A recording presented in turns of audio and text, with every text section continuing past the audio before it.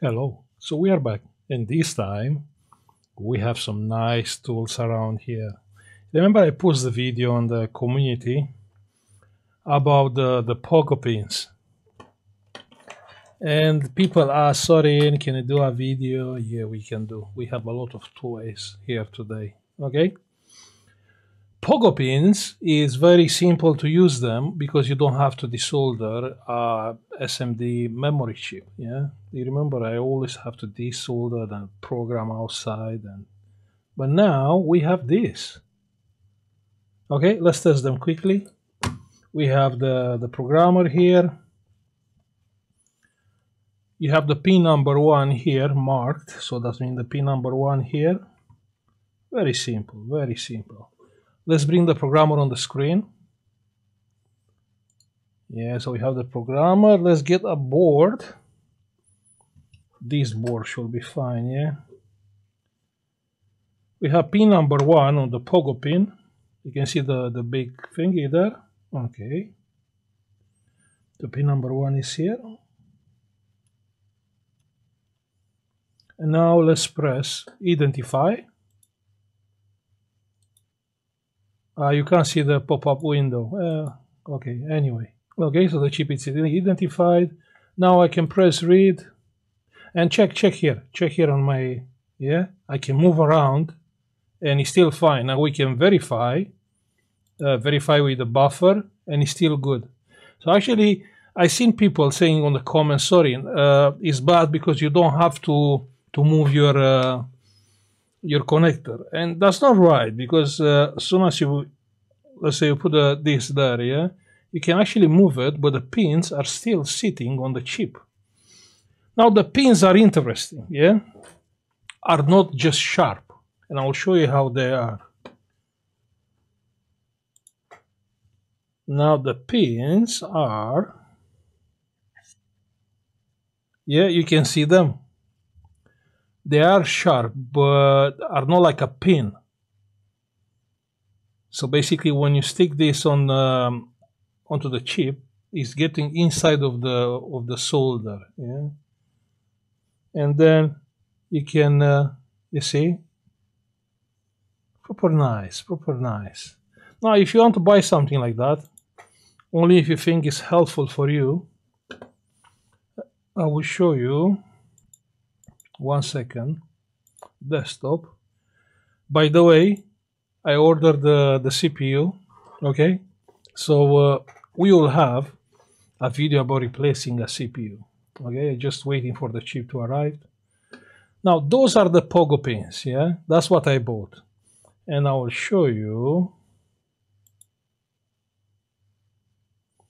So basically, that's why I bought them, so I can read like the chip without desoldering.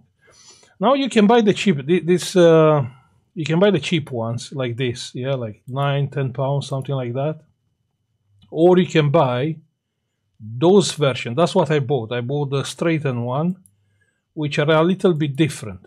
So these ones are the expensive ones, but also you can buy the cheapest ones.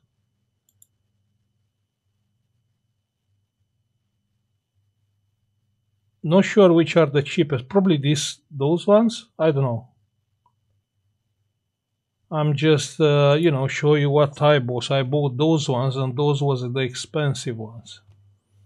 These and these for different type of memories. Now, what toys do we have more here? I told you I will get ready. Yeah, I bought this one, and this was quite cheap.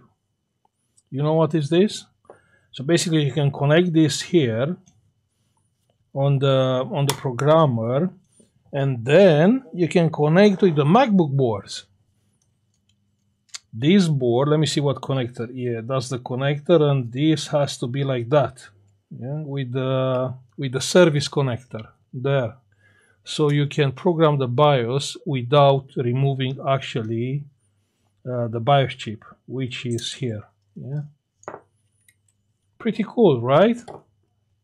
Good. Now something more, and I'm more excited about this. Check here. So even if we are desoldering a chip, we are not using, remember I was using this thingy to put the chip there.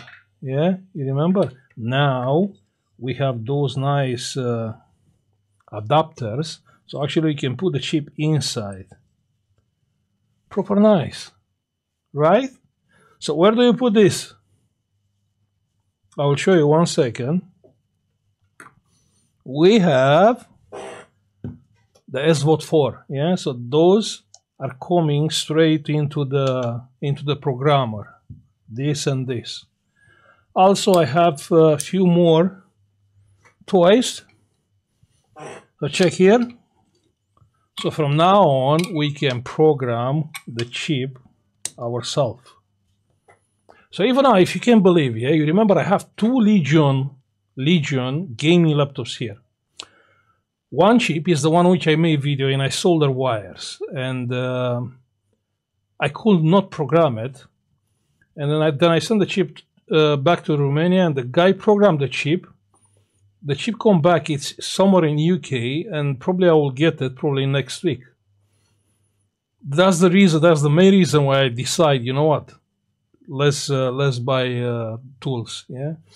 The second Legion laptop, same issue, nearly the same board, dead IO chip, but the customer decide to order the chip from Poland, so I'm waiting for that chip. But now I have the tools to program that chip, and I'm waiting for two chips which are already programmed. Pretty sad. But yeah, from now on, we're gonna start using tools, yeah? We are not asking anyone to program the chips. Okay, so that's what we have. Then we can program, we can do like normal programming by the keyboard connector. And what do I have more on this box?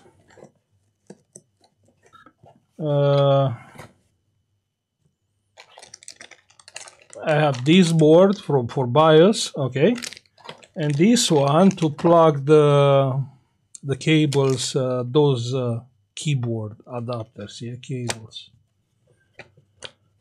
Okay, that's all what we have, and we are moving forward, trying to cover the software sector. Yeah, I mean, it's time to start learning this part. I don't like it. I never liked the software, this, you know, programming and things. I didn't like them. I like more the hardware. The hardware is more exciting. It feels more rewarding. But yeah, that's what we have. So basically we can program different IO chips. Even this socket, this is nice. You know, I cannot wait to just use this socket and just plug the chip there, close this and program the chip. This has to be plugged somewhere here, and this is coming to the programmer. Also the programmer, let me show you the programmer. This is not advertised video, yeah? You can buy it from wherever you want if you want to buy it. My advice is to don't buy it. That's my advice. So even this one, I can connect. Yeah, I can connect. Yeah, I can.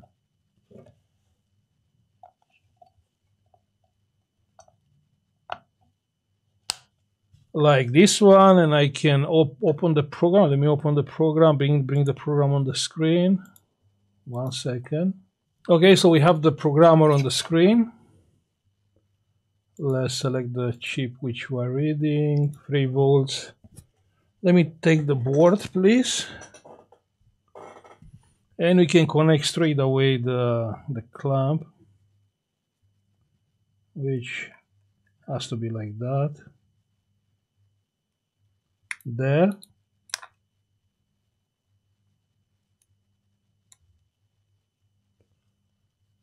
Now let's press read ID and read the chip, and it's reading the chip, it's verifying the chip. So I can do the IO chips, and also I can do the BIOS with with this programmer. But to be honest, I prefer the Rebel Frog because, you know, it's dedicated to something like that.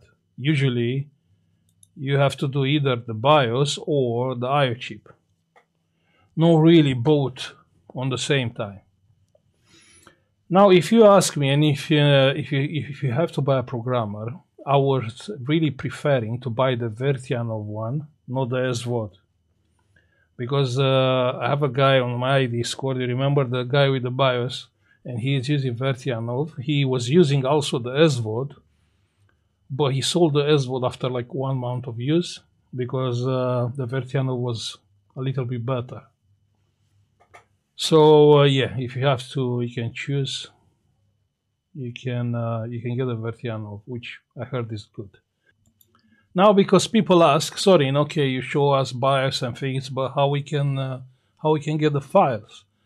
If you go like on any of my video, and when I'm saying any of my video, just click on the video. You go onto the description, and you can see the description. You just press show more. Okay, show more. And here you have the Discord link. Yeah, so you click onto the Discord link and you get in our Discord. And from there is very simple. Yeah. That's the Discord. You read the rules first. Then you have a bunch of chats you can see here, like laptops, phones, whatever, you know. And BIOS you can get from here, BIOS EMI repair you can get from here, and schematics from here. Of course, you have to follow, you know, like a model, how you can request a file. So have in mind, if you're looking for this kind of schematics and BIOS, you can find them here. Don't forget, this is kind of voluntary work, so that doesn't mean if you request something you will get. So I'll stop now. I will say thank you for watching. Don't forget, tomorrow Saturday, maybe we can have a coffee in the morning. And see you on the next one. Bye.